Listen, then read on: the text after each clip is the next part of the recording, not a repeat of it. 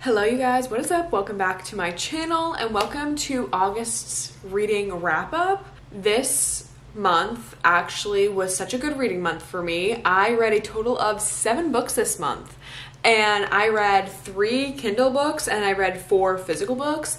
I realized that I read way more when I'm splitting my time between my Kindle app and physical books. I don't know what it is. I feel like if I feel like a book's going too slow, like a physical book, I can like speed through Kindle books. It's because I read really like cheesy romances on there mostly, and I feel like that's why it goes so fast. But anyways, like I said, I had a whole bunch of great reads this month, so let's get started into them. Now, the books I read at the beginning of the month, kind of a fever dream at this point. There's only one in particular that I like really remember what it's about. So let's start with the first book that I read in the month of August, and that was The Family Remains by Lisa Jewell. So basically this entire book follows the first one. So this is a sequel to The Family Upstairs. The Family Upstairs is a great book. I think I rated it 4.5 stars and I highly recommend it. This book follows directly after that, and it follows the same exact family. Basically a mystery that is still from the first book. So I don't want to say anything because it will give stuff away. But to be quite honest, my true feelings on this book is I feel like it didn't really need to be written. And also it wasn't really that big of a mystery or a thriller. There was only like certain aspects to it that were kind of a mystery that I guessed really quickly, because when you read the first book, you just have so much information going into this one. So I feel like that first book gives you way too much information and it just kind of ruins the whole book for you because you piece things together so quickly because of all the knowledge you have from that first book. So I did make a video called trying to find a 5-star read, and this is one of them. So my more thoughts and details throughout the entire book are in that video. So if you want to see a little bit more in depth, then you can go to that one. And I'm going to change my rating actually from that video because when I think back on it, the rating I gave it, not that it didn't deserve it, I just like don't feel that way anymore. So I'm actually gonna give this book a 3 stars. I originally gave it 4, but thinking back on it, like I just said, I think it's more deserving of a 3-star read because overall, like, it was interesting and it kept me entertained, but I just had so much information from the first book that it kind of just didn't appeal to me the same way the first one did. Like, the first one was really like thrilling and very mysterious, and I was on the edge of my seat trying to figure out what was going to happen. But with this one, I kind of guessed some things, and granted, the things I guessed were wrong. Actual twist did not surprise me. Yeah, unfortunately, this one, well, not unfortunately, 3 stars is not bad, but this book I am giving a 3 stars for the month. I think the next book I read in the month was The Wrong Mr. Right, which is the book I read on my Kindle app. And this book was so cute and so funny. The banter was really great, and the storyline is kind of basically like every other romance, but it still was like a feel-good summer romance read, and I really enjoyed it. Hannah and Wyatt both live in a small town, so they kind of grew up knowing each other. But Hannah, you know, is getting older and she's determined to find herself a man's. And she goes to Wyatt because she's like, you date a lot of hot girls and I want to be a hot girl, so I need you to teach me how to be a hot girl so that I can find myself a man's. And he agrees to it. He was just like, okay, well, the one thing that you have to do is you have to take surfing lessons with me every morning so that we can talk and so I can teach you how to be a hot girl. And she's like, okay. And basically that's the gist of how everything begins and everything starts. And as you can probably tell what happens from there, this book was such a cheesy, feel-good romance, and I just really loved reading every second of it. There were parts of it that were like kind of cringy, but I feel like that's just to be expected, you know? And it's just the way that they talk to each other. But I find actually a lot of dialogue in books more recently very cringy. So it could just be a me thing and the way that like things are written, and other people may not find them cringy. But other than that, it was very good and I very much enjoyed it. I ended up rating this one a 4 stars. Yeah, just a 4 stars because I just really enjoyed it and I thought it was really cute and funny, and the characters together like were so swoon worthy, and I just loved them together and I was rooting for them so much, and I just thought that they worked really well together. This book actually is also part of a series, so it is the second book in the series, and I did not read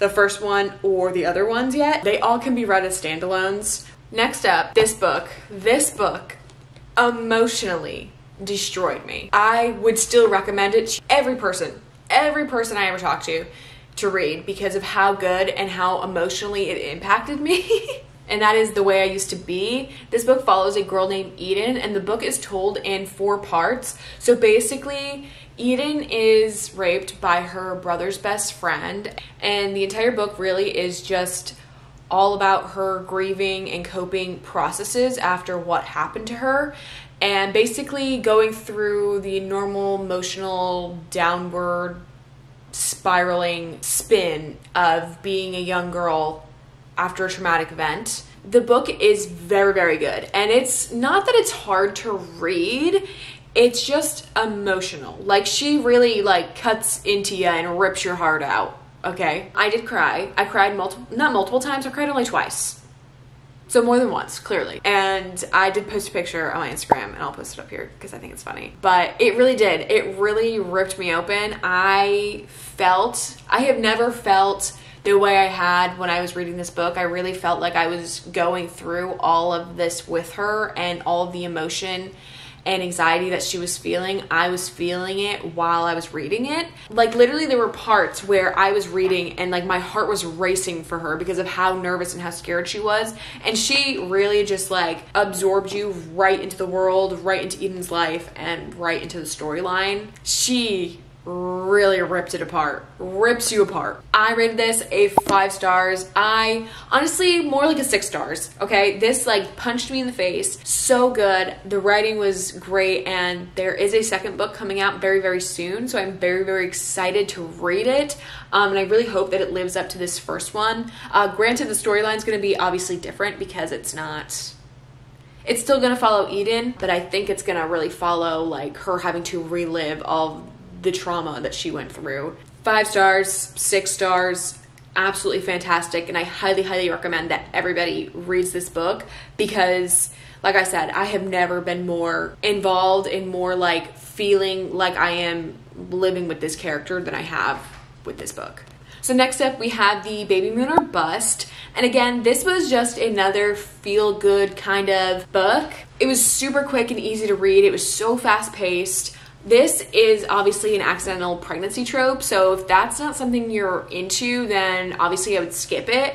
But this one, I did not. This is, I think, only the second accidental pregnancy trope that I've read, and both of the ones that I read actually weren't too terrible. I know some people really don't like it, but this one I thought was a really cute, fun, different way of doing it. But granted, like I said, I've only read 2, and this one's obviously different than the first one. So there could be other ones that are just like this and I just don't even realize. So this book follows Solomon and Tessie, and they meet one night at a bar, and Tessie is in the mindset of just having a one-night stand. So she meets Solomon at the bar and they have a one-night stand, and then you find out 6 months later that she is pregnant. And then since they had a one-night stand, her and Solomon don't have any contact with each other, and she couldn't find him. So she ended up booking this baby moon for herself right before she has the baby, so that, you know, if you know what a baby moon is. And he ends up crashing her baby moon. I thought it was a cute little funny storyline. I really liked the male character. He was very driven, very determined, because he knew what he wanted and he went after it. And I appreciated that, okay? He was very, very great in that aspect. He was just also so kind and understanding towards Tessie and the situation at hand. So I also really liked that aspect of it, and I just liked where the story went. So I ended up rating this book a 4 stars as well. Again, just because it was such a cute, fun, fast-paced read. I think that's also a big part in like how I rate my books. And since it was like super fast-paced and entertaining, it kept me, you know, engrossed in the story. It's definitely worth a 4 stars. This book is very, very spicy, as well as the other book I read. I didn't mention that. They're both pretty spicy. So if you're not too into spice, but I mean, granted, with the storyline, you'd have to expect that there'd be spice. 4-star read, highly recommend. I think if you're looking for a quick, easy read, you should look it up. It's on Kindle Unlimited. Okay, this next book And if you watched my most recent video, then you would know I went on long rants about this book. So I'm really not going to talk about it too much because I have a whole video dedicated to it basically, and that is The Things We Hide from the Light. I did not like this book. It was so slow, so boring, nothing was really going on, and I cannot even give you a synopsis of what happened in this book. See how thick she is? She is almost 600 pages, and I could not tell you what happened. I really couldn't. What I can tell you, this is the second book in the Knock 'Em Out series. So this book follows Nash, who is Knox's brother from the first book. And this just follows his story of finding love, basically. Well, not really love, but, well, love, yeah, because it's a romance book. But there was just too many things about this book that I did not like for me to really even recommend it to people. I feel like this is definitely one you can skip in the series. Granted, the third one comes out this month, actually, which is very exciting. And I'm actually excited to read that one. They all can be read as standalones. Honestly, I think I would skip this one. This one, nothing happens. It just like took me so long to read. It took me forever. It's so slow. It just wasn't for me. What I would recommend though is if you could find the epilogues and the bonus epilogues, I'd read those because those were kind of fun. But they do kind of give away stuff for the third book. Overall, I ended up rating this one a 3 stars, and I rated this a 3 stars because the ending actually is what really drew me back in and gave it the 3-star rating that it was getting. The ending was super fast-paced and entertaining, so if you kind of remember the way that the first one ended, along the same pacing lines of what happened. So it was like all of this build-up to the end, basically. That's how this one ended, so I really liked that. I thought it was super entertaining. Otherwise, the entire book itself was not. So the next book I read, and the last Kindle book I read, was How to Honeymoon Alone. This book I thought was very entertaining, very sweet, very funny. Like I said, all these Kindle books I thought were really, really great. So this book follows Eden and Philip, and they are both on their honeymoons alone. Both of them end up meeting at their honeymoon resort because they both ended up taking their honeymoons after their weddings were canceled and they were broken up with their partners. And they ended up meeting, and that's really all you need to know. So if you're a fan of the Unhoneymooners, I think you would really, really like this book. This one, they're very similar, but also different enough where it doesn't feel like you're reading the same exact book. The main character, Philip, he was very chef's kiss, love him. He was fantastic. I really don't have much to say about it other than the fact that it was just really entertaining, really fast-paced to read, really cute love story. I very, very much enjoyed it. I thought it was very good, like I keep saying. I also rated this one a 4 stars, and if that sounds anything, I'm a big romance girly. So I think that you should read some of these Kindle romances because they're very cute, very quirky. Oh, and actually something I do have to say about this book that I really appreciated was the dialogue seemed way more natural and accurate and not cringy. I don't think there was a time I cringed at all during the dialogue, which is rare. Which is a very rare occasion, so I appreciate that. Anyways, like I said, I rated this book 4 stars. I thought it was great, entertaining, loved it. I think you should read it too. And the last book I read this month, which is a book I read in literally 2 days, and we all know it's coming. We all know it's coming because, well, actually maybe you don't know it's coming. I'm not going to talk about it too much because I have a whole video dedicated to the series that is coming out very, very soon, I hope. By the time I'm filming this video, I'm only in the 2nd book, so I don't know how long it's going to take me, but I'm very, very excited to be filming that video. And the last book I read for the month of August was A Court of Thorn and Roses. And like I said, I'm not going to talk about it too much. Just that I enjoyed it. And you're going to have to wait till that video to see what I rated this book and the rest of the series, obviously. Very much enjoyed this book. Let me just say, I'm already obsessed.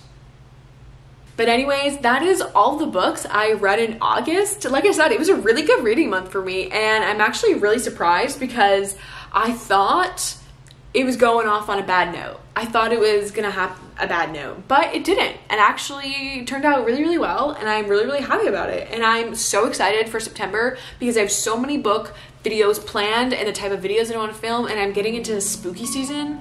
So I'm so excited to start reading like fantasy and thrillers and dark academia books. I'm just very excited. So thank you guys so much for watching this video. I really hope that you enjoyed it. Please don't forget to follow me on all of my social medias, as well as subscribe to my channel, and I'll see you guys next time. Bye.